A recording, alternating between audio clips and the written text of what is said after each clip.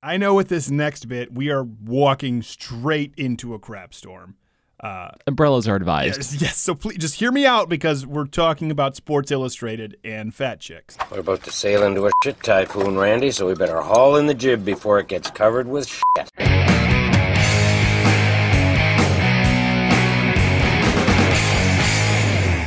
Okay, so first, before you get all mad about fat shaming, there'll be plenty of that down the line. That's not the main point here. Sports Illustrated had 3 covers. Ronda Rousey, some moderately cute blonde, I don't know her name, and then your big girl, Ashley Graham. Is that it? I think so. Yeah, Ashley Graham. Okay, now before we get into all of this is not about hating fat people, okay? This is truth here, okay? This is not about big beauty.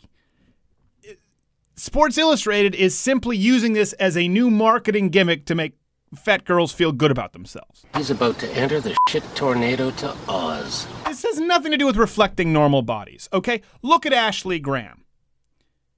Any of you out there look like that? Right? Okay, she's a size 16. She says she's 5'9", size 16. Which, you know, she's probably pushing it. She's probably more like 5'7", 5'8", size 18. Which, okay, first, is not normal. That is overweight. That is significantly... She's not like Tess Holliday. She doesn't have an orbit, but she's relatively large. And by the way, when we include average, to give you an example, I have a great family doctor. Before we get into this, okay? Average is a number that's just thrown about. Oh, so average is size 14. That includes the entire population, including the morbidly obese people who are unhealthy and have diabetes and health conditions. For example, when I was going through some tests with my doctor, I said, well, what's the normal range? We were testing my thyroid. It turns out I've talked about this. I've had an issue with it. He goes, well, it depends. Here's the range that was acceptable by doctors for a long time, but that also includes people in the general population with hypothyroidism and diabetes. He goes, you remove those people and include only the healthy population, that range diminishes greatly. So let's be clear about that when we're talking about average. Sometimes it's a lot better to watch a shit tree grow than to try to shake the shit fruit out of it. Real quick, want to tell you about our sponsorship this week, Audible.com. Go to audible.com/Crowder. And you can try it for free. You can actually listen to any audiobooks, which is actually great for us when we're doing show prep and we're reading news. We don't have time to read a book, but we can actually listen to a book while we're reading news. It's been great for us, particularly if you're interested in a topic and you really want to learn and you have your headphones on. I recommend a few books. I actually recommend Big Love, Sex and Relationship Guide for People of Size and Those Who Love Them. And by that, I mean I actually recommend Brad Thor's recent short story, The Athens Solution. Hi, it's Brad Thor. I hope Yeah, that's the one. The other one was, pick it if you want. But the Brad Thor book, I highly recommend. He's a friend of the show. It's a short audio book. It's only about an hour, and it's a great story. Brad Thor's a good guy. Audible.com/Crowder. Please support the show. Go there and try it for free. What do you have to lose? Well, I'll tell you what you have to lose if you don't go there. Some IQ points, because you will get stupider for not reading or listening to people read. Now, this woman is not showcasing her body for what it is. This is my issue with it. It's just another marketing gimmick to sell makeup, beauty products, fitness products, as we'll get to with this Graham on her Instagram account. The message here is be proud of your big is beautiful. So long as you have a skinny face, airbrushed, Photoshop, perfect teeth, skin, and hair. Then you can be beautiful. Well, if we're going to talk about representing all body types, why all of a sudden is it Tess Holliday and this girl and not, hey, you know what, here's actually a healthy young blonde girl with ruddy skin and small boobs. What about the girl with psoriasis who's perfectly healthy? What about the girl with acne and the hook nose? What are your thoughts on the blue vein in the old boob? The blue vein in the boob? Well, it's photoshopped out. Oh. It's photoshopped out. Okay, that makes more sense now, because I would assume the woman of her size would have it. So the message here is it's okay to be plus size, diabetic size even, so long as everything else is perfect. By the way, buy this stuff. You know what a shit barometer is, Bob? Huh? Measures the shit pressure in the air. You can feel it. Listen, Bobs, hear that? The sounds of the whispering winds of shit. Okay, and I've said this before. I know I'll get guff. I think Adele is cute. I think Adele is sexy, right? And I know people say, well, without makeup. Okay. So why am I being so harsh here? Listen, it's because these plus-size models are thrusting their body in front of men and demanding that you see it as beautiful. And if you don't, you are to be reprimanded. That's the problem. If a plus-size woman says, hey, I'm a great singer, right? And I go, oh, okay. I listen to them sing. The fatness has nothing to do with it. And I go, yeah, you know what? You're a great singer. If a plus size woman, an extra plus size woman comes to me and says, I'm beautiful and I have a great body. Okay, I'm going to look at your body and say, no. Disagree. A moment for rebuttal. I object, Your Honor. Wins are common. The real problem here is these plus size models are charlatans. Okay, can you bring up, case in point, this Graham girl, her Instagram account of her doing this exercise, right? Oh goodness. So what is the point here? They go, health comes in all shapes and sizes. Look, I'm exercising really hard and I'm still this size. No, you're not. As a matter of fact, this exercise, we should have it up on screen. Her trainer should be given an award for Con Man of the Year, because this movement is a marvel. What she is doing here, I'm doing a complex. That's a bunch of movements to burn calories. No, there's a reason you're big, probably because this is how you train. She's taking a single leg lunge, okay? A single leg lunge. Now, everyone watching, pause this video. Right now, just go do a lunge. Put your foot up on a chair, do a single leg lunge, okay? It's really easy. Barring someone who has a disability, anyone can do it. Now, it's so easy that the only real time people do it in the gym is when they add weight to them. Typically a barbell, dumbbells, ideally barbell, because you need a lot of weight to really make that difficult. Again, pause this, go do a lunge. It's really easy, right?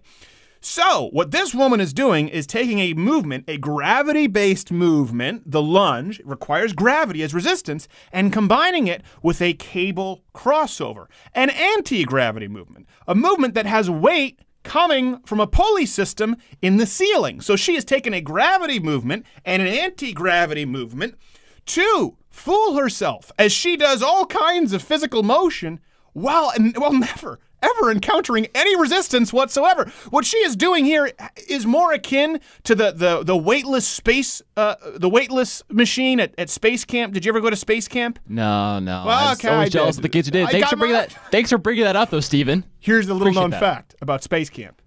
Comes with a lot of ass kickings. So. Well, I got those anyway, so I would have rather done it in a weightless spacesuit. They put you in this machine that's like, you basically move and the leverage causes that momentum to go somewhere else. So, if I push here, it actually resists against it. That's the whole thing. Her movement is more akin to the anti-gravity machine at Space Camp than it is to any kind of actual exercise. You idiots have loaded up a hair-trigger, double-barrel shit machine gun, and the barrel's pointed straight at your own heads. It's a complex. No, it's a con job. That pulley is literally pulling her out of the lunge. So when you just did your single weight lunge there, even without any, and how easy it was, hers is easier than that. It's like when you were a kid in high school and you went to the pull down machine, you put on all this weight and you had your friends hold you down, you go, okay, let me go. And you let them slingshot you up. She's doing that. Now. Or like when your parents neglect you in the doorway with one of those, as a toddler, with one of those little bouncy seats. Yes. Those are great. Those are great. Yeah. Exercise. And they rescue a dog. The kids will get along and it mauls your face and they have to surgically reattach it. And but you're bouncing and having a great time, so it doesn't matter. Oh, Roscoe, we shouldn't have rescued you. I didn't know you were a bait dog. So the point is, she is doing less than you will do right now when you pause this video. She is doing less than that and claiming that she's exercising really hard, but this is just how big she is. And she's going to sell the celebrity, Curvy Fit Club. She's going to start selling DVDs, and you'll have women out there who are overweight who will do this useless training, never lose weight, and say, I'm fit and I'm healthy because I move a lot. No, you're not. You're lying to yourself. My problem here is, listen, if you want to be big, that's fine. But just admit it. Don't find ways to trick people so you can sell things. The abyss. The shit abyss. Just as an example, guarantee you if Graham stops this BS, separates the two motions, okay? Lunge with a barbell. Now the lunge has not only body weight resistance, because you may even just need body weight, but let's say add a barbell. You have lunge, body weight resistance, separate it, stop that, then go do cable crossover. Or if your trainer actually knows anything about anything, do some pull-ups. For you, it'll take a while to get to one pull-up, okay? Do some pull-downs. The point is, do an actual complex of compound movements that would involve major muscle groups and then do basic cardio or conditioning. It's not reinventing the wheel. Guarantee you. As a matter of fact, I would put up $100,000 right now to any overweight people out there. Say, I've done everything, and this is the way I am. Guarantee you if you do that, okay, and you can monitor it, you will lose weight. Guarantee you Graham would lose weight, but she can't do that. Why? Because then she's out of a job. No one wants a pretty attractive, kind of slightly overweight model. They want the really big plus-size model who's famous for being plus-size but happens to have the proportions of a skinny face, no blue vein in their boob, perfect teeth, perfect skin, so they can sell makeup and curve fit clubs. Does the DVD, I gotta ask, does DVD come with the 20 pounds of premium makeup and the professional Photoshop artist, or is that separate? Is it one of those things like if you order now in the next 5 minutes, you have to purchase that? It. It comes complimentary with the Gravitron weightless machine. Well, that was brilliant marketing right there. That's good. She would have more resistance squatting in a pool. This is the point. This is the slippery slope, right? Most guys would prefer a different model. She's not a bad-looking woman. That's not the point here. Sports Illustrated will brag about how they have 73 million subscribers, which, by the way, is BS for this issue. They buy up each other's magazine subscriptions. It's a little-known secret. Anyone who's worked in the publishing industry knows that they constantly inflate their numbers. Anyway, they will say 73 million subscribers. Right. Now, if you were to act, but what they won't tell you is how many of these 73 million men who buy this copy, if say, okay, which one is your favorite cover, will choose Miss Size 16. They'll never release those numbers. My problem here is not with big women. My problem is not with skinny women. My problem is not with attractive or unattractive women. My problem is with women who throw market responses to the wind, the free market to the wind, thrust themselves in the spotlight and demand that you call them beautiful and say that it's hateful to say otherwise. So you have the slippery slope. You have social justice warriors now saying, well, this isn't enough. Why don't we have the woman at soccer practice? Here's the deal. Models don't need to represent an accurate intersection of the populace. I don't expect to be on the cover of anything. Of course not. And we don't expect models to give us the next cure for cancer. We want you to look good half naked. That's your job. That's your job. Now, if you come in half naked and a lot of people say, put the clothes back on, you've done your job poorly. You should be fired. You're bad at your job. It's gone one step too far. We're in the eye of a hurricane here, Julian. Ricky is a low shit sister. And these fat models are liars. They're just as they claim that they want to help women with their body image. They lie just as bad as any other model. They lie about their skin. They Photoshop their cellulite. They Photoshop their hair. They change their pigment to appear generically ethnic so they can claim diversity but not intimidate white people. And they do this to sell you more crap. It's a marketing angle. And what bothers me is that fat chicks and their white knight social justice warrior boyfriends have bought it and they're trying to appease them. But here's the problem. If you call them out on their... By the way, a woman now is the same size of the average men from the 1960s. You can't account for that by drinking their Ovaltine. Okay? That's a significant change. Diabetes up. This is the first generation who's not expected to live as long as their parents. They're not expected to live as long as a generation before them. This is the first generation that's happened, and it's because of chronic diseases that are largely preventable. Heart disease, diabetes, all those kinds of things. And listen, health comes in all shapes and sizes. There are outliers. As a general rule, no. As a general rule, that's not true. As a general rule, health comes in a pretty defined range of shapes and sizes. So it's the lying that bothers me. And it's the lying to sell curvy fitness tapes and fake asses on People magazine and telling everyone that they're healthy when they're really not. And if you call them out on their lies, well, you've just opened Pandora's box because, by golly, that's hate speech. You just opened Pandora's shit box, right? Hey, glad to see you. Subscribe by clicking my face or the button above that says subscribe. I know you don't have to. You can close the window, but joke's on you. There's a pipe bomb in your basement, and I have the detonator. I highly recommend you subscribe, and even then, you're still rolling the dice. It depends on what my mood is that day.